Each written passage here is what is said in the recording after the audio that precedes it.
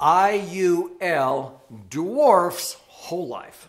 In this episode, I'm going to address the topic infinite banking with IUL versus whole life insurance. Get ready because you're going to understand some things that most whole life agents do not understand.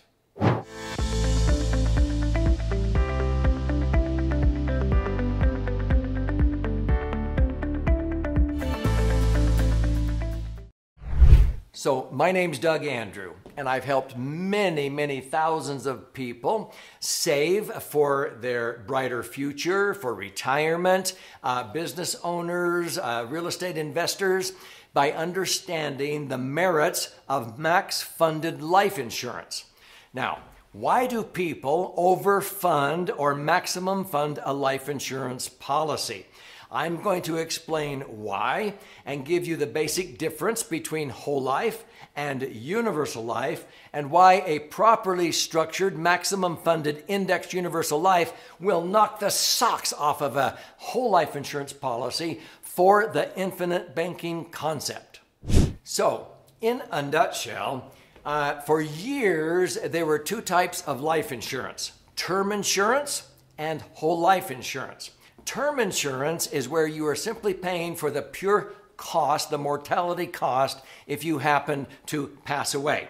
And so you pay a premium based upon your age and your health and so forth, based upon the mortality table. Term insurance does not accumulate cash, generally speaking, and so if you win, you have to die. But see, when you pass away, it pays out a death benefit. So it's a nice way, an inexpensive way to insure yourself.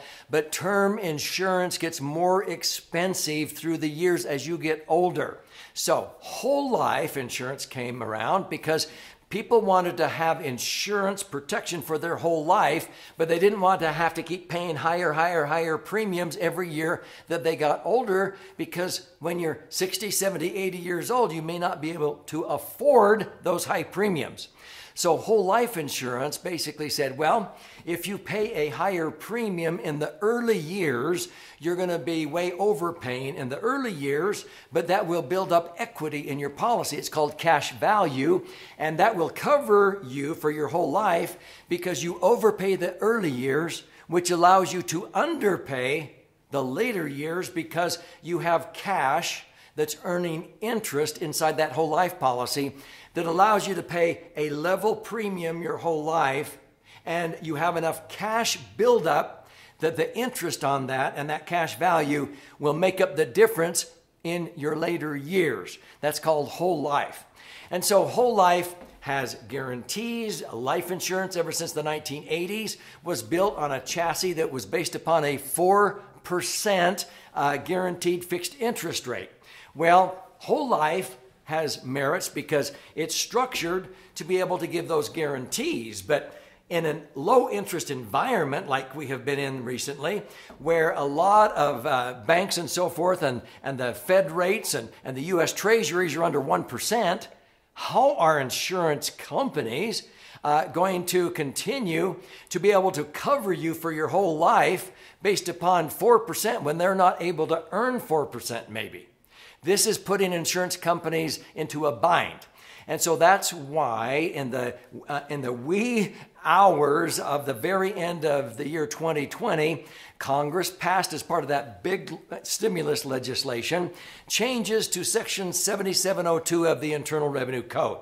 I have other episodes I'm going to be releasing that explain this, but that is going to take the guarantee down to 2%. So the guarantees inside of whole life are not going to mean that much anymore.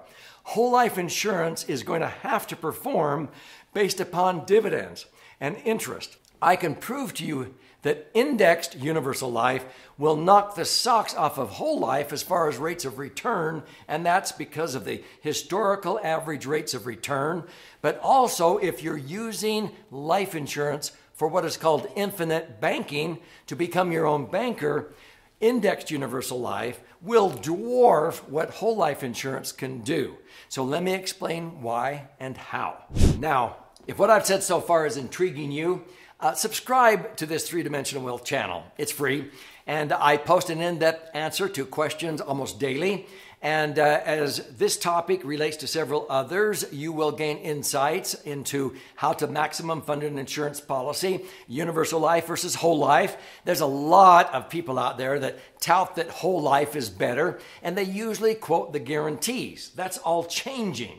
So as this evolves, especially now, you're going to want to tune in and see how you can benefit yourself and why indexed universal life, I think, is by far the best product if you want to accumulate tax-free capital. If all you want is death benefit, whole life's a pretty good product, but universal life can still do well. But with universal life, you're self-insuring. In the policies that I structure, most people are self-insured within 10 to 15 years, meaning the cash inside the insurance policy is within 5% of the death benefit within 15 years. So the cost of the insurance is next to nothing. In other words, if you put in $500,000 and the amount of insurance required for it to be tax-free for a 60-year-old was $1,250,000, that $500,000 has grown to $1 million within 7 to 10 years. And in another 7 to 10 years, it's going to grow to $2 million. Well, that's more than the insurance. So the insurance stays ahead of it by 5 percentage points. Indexed universal life is by far the cheapest insurance policy when it's structured properly you will ever see, because it gets cheaper as you get older. You don't need guarantees because the cash equals the death benefit, or almost equals it, based upon the TEFRA-DEFRA tax citations, which I explain in other episodes. Now, let me explain why people would even consider using an insurance policy as their own bank.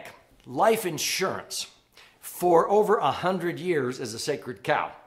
In the Internal Revenue Code under Section 72E, 7702, and 101A, it explains that money inside of a permanent life insurance policy, and by the way, indexed universal life didn't come out until 1997. Universal life came out in 1980. Who came up with it? It wasn't an insurance company. It was a brokerage firm, E.F. Hutton. This is where I immediately recognize this is like buy term and invest the difference under a tax-free umbrella. It's like on steroids. Well, it's true when you use universal life for the infinite banking concept. It's like infinite banking on steroids. So, TEFRA, DEFRA, and TAMRA are tax citations. Section 72E, 7702, and 101A say that when you put money into an insurance policy and you take the least amount of insurance the IRS will let you get away with, it accumulates your money tax-free. You can access that money tax-free. And when you die, it blossoms, it increases in value, and transfers income tax-free. Nothing else does that I'm aware of in the Internal Revenue Code. This is where I have earned rates of return of 6%, 8%, 10%. I'm talking about net internal rate of return, cash on cash. Now, since it's sort of a sacred cow, whole life insurance oftentimes has been touted for infinite banking, because when you build up this cash value and the guarantees were based upon 4%, you can borrow money out of your whole life policy and they'll charge you a nominal interest rate, and then they'll keep crediting you a little bit higher interest rate. So if you borrowed at 2, you might be guaranteed 4. So you're being guaranteed twice as much as they're charging you, which is good. But folks, all they've ever been able to say is, well, universal life doesn't have the guarantees whole life has. Well, looks like the guarantees are going to go down to 2%.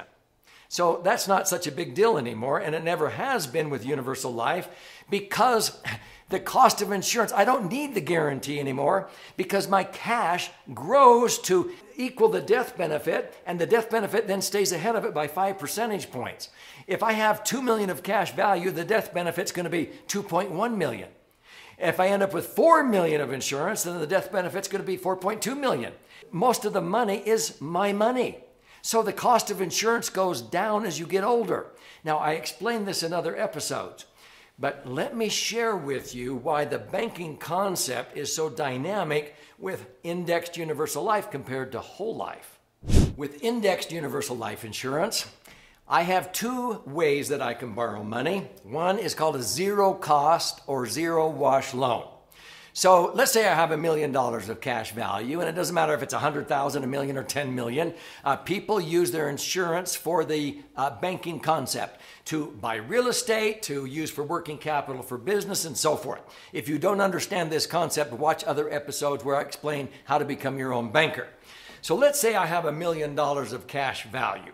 If it was a whole life policy, I could borrow that and they will credit me a little bit higher interest rate, and I'm paying myself interest as I put money back into the policy and so forth. Folks, that's okay. Yeah, if you borrow at 2 and you earn 4% is 100% more than 2%. I get it. But those guarantees are going down. With indexed universal life, I've always been able to borrow at 2 and they credit me 2. And people say, well, that's a wash. Well, that's not the way I usually borrow. I can do that. I opt for the indexed or participating loan. This is where the insurance company goes, well, you can leave your money with us as collateral and we'll keep crediting you whatever the index or indices that you're linked to are earning. So many, many years I have earned 10%, 16, 25, even 55%. Some years I don't earn that, but the average has been 8, 9, 10%. So to keep it simple, say 10. If I'm earning 10%, wait a minute here. I'm borrowing money. Now, this is called an indexed or participating loan. They're going to charge you a little bit higher interest. So they might charge me 4 or 5%. Let's say 5. So they're charging me 5% to borrow on an index loan. So on that $1 million I borrowed, they're going to charge $50,000. Do I have to write out a check for that? No. It's really just sort of a phantom loan in the first place, but they deduct the $50,000 from the $100,000 I earned that year. Because if I earn 10% on my million that is still sitting in the policy that's being used as collateral for the $1 million they loaned me at 5%, I'm earning 100% more than the cost of the funds. So I'm earning $50,000. It's way better than a measly little 2% maybe in a whole life policy. But do you know that I have had many, many clients who, for their business, for their real estate management, where they borrow money to build or to buy real estate properties, they have borrowed that money at 5% and they have earned sometimes 16, 25, even 55% on indexed universal life. In other words, you borrow $1 million, they charge you $50,000. It's deducted automatically from the 25% that people earned in 2017, for example. They paid you $250,000 minus the $50,000. You netted 20% or $200,000. This is like infinite banking on steroids. Indexed universal life will dwarf whole life as far as the spread. What's the spread? The difference between the net cost to borrow and the net amount you're earning on the compounding inside the policy. And the longer it goes, if you keep earning 100% more than they're charging you, this one compounds and grows tax-free. Pretty soon, you're earning, let's say 10% on twice as much money that you're paying interest on. But as it grows, you can keep borrowing more money. This just keeps getting better and better and better as you go. So if you're intrigued with infinite banking, becoming your own banker, I can show you, I can illustrate that a properly structured indexed universal life insurance policy will actually perform far better for infinite banking than whole life. And I've had many whole life agents, when they finally listened and they finally saw the illustrations, they went, oh my heavens, this knocks the socks off of whole life. Yes, it does. If you watch episodes that say whole life is better and IUL is not, they don't know what they don't know. Make sure you don't make the mistake of doing something that's good when you could have done something that was better or even best. So if this is intriguing you, subscribe to this channel. But I want to gift you a copy of my most recent best-selling book called The Laser Fund. The Laser Fund is a max-funded indexed universal life insurance contract. And you will see in this book how this compares to most whole life insurance policies. But frankly, with this new legislation on Section 7702, universal life is even becoming better. The guarantees inside of whole life just aren't that impressive anymore. When it drops from 4% down to 2%, it looks like that's what's going to happen as insurance companies adapt to this. So LASER is an acronym that stands for Liquid Asset Safely Earning Returns. You can learn in this book two ways. Left brain, this side, is all kinds of charts and graphs and explanations. But if you learn more by the stories, the examples of how the laser fund can be used for not only retirement, but college savings for your kids and grandkids, working capital for business in becoming your own banker or your real estate management, you can read the stories on this side. And this contains 12 chapters with 62 actual client stories and examples. So simply go to Laser Fund, L-A-S-E-R, fund.com. Contribute a nominal amount towards the shipping and handling. I'll cover the rest of that expense, and I will fire out a copy of this book to you. There's also options there if you like to listen and learn or watch and learn. But here is to your brighter future.